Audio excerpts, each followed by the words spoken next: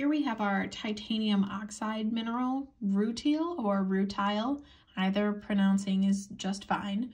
Out of all of the oxide minerals you have on your mineral list, this is going to be one of the least distinct minerals.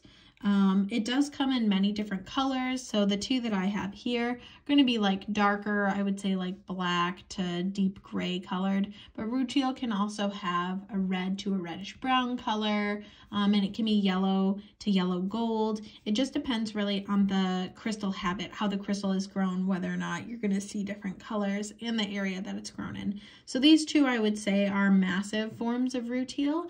You can get really beautiful crystals. A lot of times the crystals like to grow in like a fibrous habit in quartz, and we call that rutilated quartz. A lot of times it looks like fine hair is embedded in the quartz. It's really beautiful. But these two are really typical of what you'll see in the field. This kind of dark, blocky sample. One of the things, the first thought that I have when I see something like this is, ooh, is it hematite or is it rutile? And one of the main differences is the crystal faces. So rutile often has comes in this massive form where you have some good crystal faces, and then you have really good little pockets like this one here where there are more distinct crystals. And this has a lot less, more of a bladed and fibrous look to it. Like this is this pocket right here. You can see that the crystals are more elongate, bladed. They have these kinds of like hairy textures to them. That's not something that you're going to see with hematite. I also think the color is a little bit different. This is a little bit deeper, and you see a lot less oxidation, right? Because now that we don't have iron in the equation, that kind of orangey red tinge is a lot less apparent, and we don't see it as much. This sample here has more of a blocky texture to it. But they all have this kind of metallic to sub-metallic luster, but without any really distinct crystal faces. There's one good crystal face right there. One good one. But these kind of blocky forms are really typical, especially for this black rutile.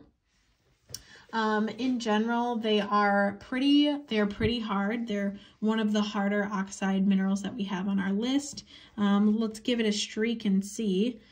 I already know this streak takes a little bit more muscle than the rest of them. All right.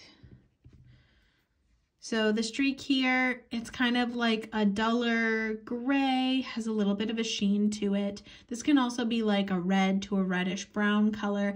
Really just depends on the exterior, what it would look like. But this kind of like dull gray is pretty typical. But the hardness of it when I did it on the streak plate was really evident compared to something like the hematite or even the ilmenite that we saw earlier. Those were really easy to streak and they readily streaked.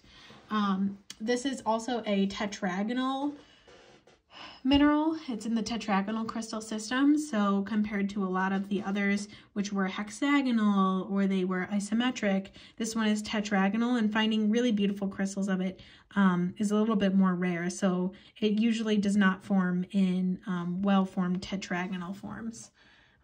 Let's see, it's also pretty dense.